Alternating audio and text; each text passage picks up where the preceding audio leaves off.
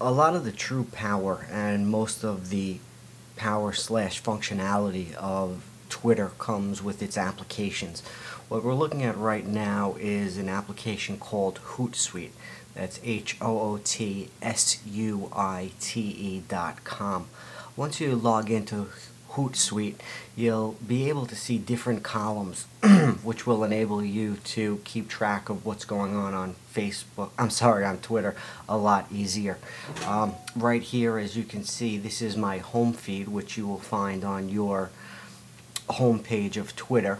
Next to it is the mentions. Anytime someone has an @Joey Goodman, which is me, so I can respond. I can either make it a favorite, send them a direct message, reply to what they said, or retweet their message that they put to me. Next to that, I have direct messages, which is once again just like someone sending you an email or a message on Facebook, so no one else can see it but yourself. I have my sent tweets, and if we wanted to add a column, we just come over here, put in a search. For example, I love the New York Rangers and like to keep updated on what's going on. So I put the hashtag or the pound sign and put NYR. We could also put NY Rangers because I believe that that's the hashtag that everyone is using right now. It'll create another column, and once again keep me posted on anything that anyone is talking about in regards to the New York Rangers. It's also an easy way for people to get involved in a conversation.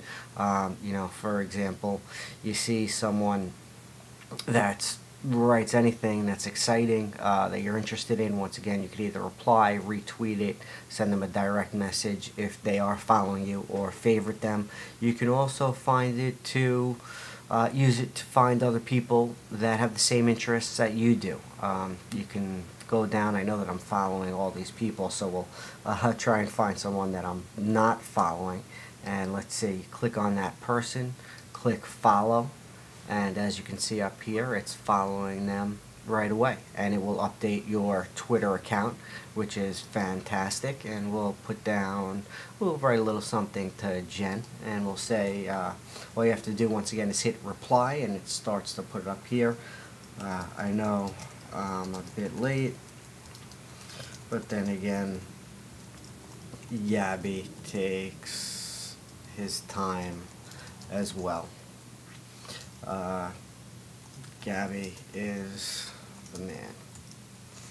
And one of the best things about Hootsuite is that you can send later. So for example, if you had tweets that you wanted to put out every morning at 9 o'clock, you can just set them up for 9 a.m. whatever day it is, and put, if you want, alert me by email, and then just hit submit, and don't worry about a thing. Hootsuite will take care of the rest, and every day at 9 o'clock it'll send out your tweets.